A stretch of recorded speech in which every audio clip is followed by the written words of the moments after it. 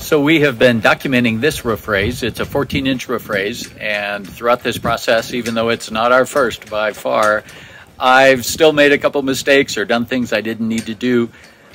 But what about this door? I raised the bus 14 inches, and the door we made shorter. Why would I do that? I'm going to tell you that's what we're doing today. One nice thing about having a front engine bus with a rear emergency door is that if you make this your bed in here, then below the bed you've got good storage. You can put a kayak under your bed, all kinds of stuff. So that becomes sort of the garage. It's a pretty common design, and that's what the owners of this bus want to do. So I did the roof raise, but I shortened the door, and the reason I did that was because, oh, sorry, it's a little tall now because I raised the roof. This is going to be, what do they call it, a barn door? So this way, the top door will overlap the bottom, which will be hinged over here with a piano hinge. And at night, when they're in bed, they can open up the top door and have air or whatever view and still leave the bottom secure and closed so that people or critters aren't climbing in there. Pretty cool design. We're doing that. I will finish up the bottom. But anyway, in today's video, I just wanted to show you how I shortened the door and made this change.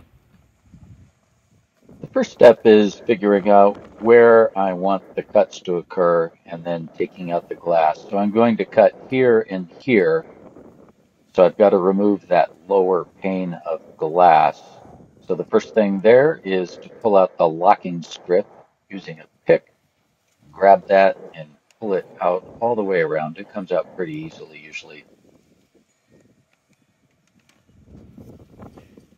This plate is just super cool. I love the patina on it, and they'll use it inside the bus somewhere else. Now I'm getting under this rubber molding with a pry bar. Got to work your way around. It's a little tough to do one-handed here. So just get under that, pry it around from the same side as the locking strip. There's enough flex that it should pop inward and allow you to push the glass down. And by using a couple of those pry bars, I can just work my way around the edge, just like this. Keep going. Be gentle. Now, I'm not going to reuse this glass, so if I busted it, it's no big deal except making a mess. But I wanted to get it out intact, just so I didn't make a mess. Now that the glass is free, I can pull it out of place and remove this hinge over here by grinding off and punching out the rivet. I've marked my cuts on both sides, and I'm going to use a zip disc to cut these instead of the plasma cutter. Before I do that, I want to pull off the rubber gasket just to get it out of the way so I can use that later. And again, I could have used the plasma cutter, but I want a really clean cut on this, so I'm using the zip disc just in an angle grinder. Work my way around it. There are 4 cuts total. Pretty simple. I've got this cut off at the bottom, and it leaves a pretty clean edge. Now I've just got one more cut to make up here, and then I'm ready to clamp everything together. I've got some lengths of aluminum square tube there, which are really straight, but they also will absorb some heat when I'm doing the welding. I'm just under 47 inches on this side, so doing my one-handed tape measure technique, I measure this side, and they're not quite the same. I've got to shorten this side a little over 1/8 of an inch. I've made the adjustment, and they are even, so now I've moved this over to the plasma cutting pod, and I have chamfered these edges so that when I weld this, I can get a good bond and some good structure in there. I've done my first weld. I've got a little bit of filling to do now that I've ground this off, but it's looking pretty good. You can see the general shape. On the outside now, I've got to fill over here. I'm doing little spot welds And that's, I find, the best way to weld this thin material. Once I grind it down, it looks pretty good. I think the customers will be pleased with that. I did a little reinforcement inside that. It's still windy, but not as bad as it was, so maybe I can stop doing voiceover. So anyway, here is what that will look like. I glued the trim molding strip back in. I don't know if I'm using the same molding down here or not, because this is where it will overlap the other door. So I might put something in that's a little bit flatter. We'll see. That's why I didn't glue that in there yet. So these I think will look pretty good. I did build up a bit of weld, especially down, get my finger out of the way, down in here in the bottom on each side. I just built that up so it's basically a reinforced piece.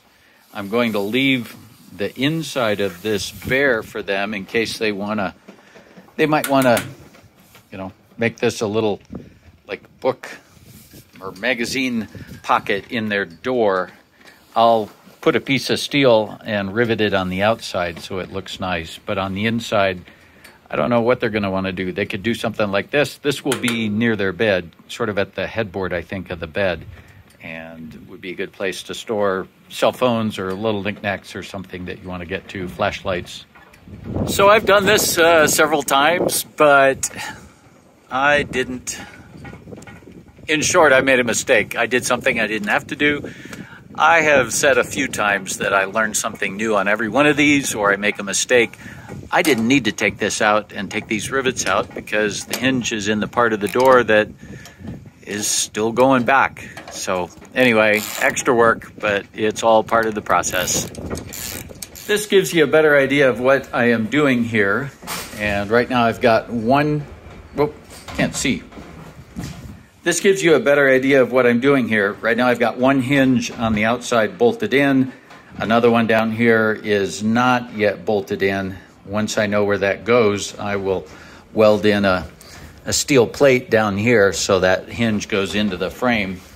I just wanted to clamp it in place and make sure that my gaps were even. It looks good, so I will make a new latch down here. Make a new latch box. It had the old one that was pretty bulky and had a switch in it, which we don't need. So I will make a smaller latch plate down here, or catch, whatever that is anyway, and then I'll put that other hinge in and then make the door for the bottom, which gets trapped into place and will keep their garage secure. This way they can open up the top door while they are sleeping back here in the bed. And if they, like I said, if they want to make this into a little cubby, someplace to put flashlights and, phones or things you might want, books, anything you might want in the evening or in the morning. And then down here, that way they can open that door while they're in bed, and this door down here can stay secure and keep their stuff just protected. And yes, another part where I am undoing something I did, but it really just makes more sense, really sort of in a production system. Just to put these rivets in, I didn't know exactly where these would end up not being needed, so now I can just drill these out. The famous positioning wedges that appeared in an earlier video have returned for a supporting role. I had to pry this out a little bit so that I can get the hinge out. Since it's sitting here and the weight's on it and it's clamped over there, I want this hinge to sit flat.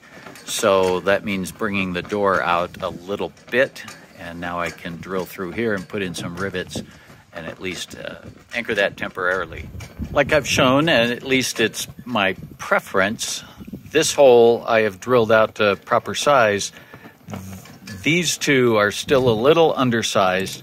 That way I can make sure when I snug this up that it won't cause any alignment issues with the other holes. I will drill those after I get this one tight, which I'll do off camera. I've got one rivet. That's a slightly different rivet from these, because this one is a more structural rivet, if that makes sense. It's got a thicker shank on it inside. When they go, they go. I'm going to close out this part of the video. It's a little loose because on the inside, I still need to put in that plate. And part of that means a spacer between the door jamb and the bolt there. But that's easy. I'll do that. I've put the plate inside, so now I've just got to drill these holes and put in bolts. Put rivets up in those 3 holes where I took the existing rivets out. And then there's the top door. The bottom door will be a separate thing. That's super easy, really just a rectangle. Well, our friends, the Clecos from an earlier episode, also came back for a cameo appearance. So I've got Clecos in here. And then there will be rivets. I changed my mind. I'm allowed to do that. No, I just thought this looked kind of cool. The little recess in there adds some details. So instead of like putting just boring skin over this, I recessed a panel in there, riveted it in, and then sealed it, of course. And on the outside, that's a die core, a gray die core. It skins over quickly. I think it looks sharp. Hopefully they'll like it. For the latch in here, I'm going to put a piece of 1/8" steel plate just to pull that up tight. And then I'm going to cut a piece of square tube. Just basically, I'm just using it for the bends. It's good shape, and weld it to the plate, and that'll make a nice solid deadbolt latch strike plate thing. One of the best tools I ever bought was this Milwaukee portable bandsaw. So I just zipped this off, and then I'll measure out a piece of plate. I might have to trim this a bit. I want it a bit snug, but that should be good. So the door latch is done, and that holds up tightly. So now I just make the little bottom panel with a piano hinge. There, make the little bottom panel with a piano hinge.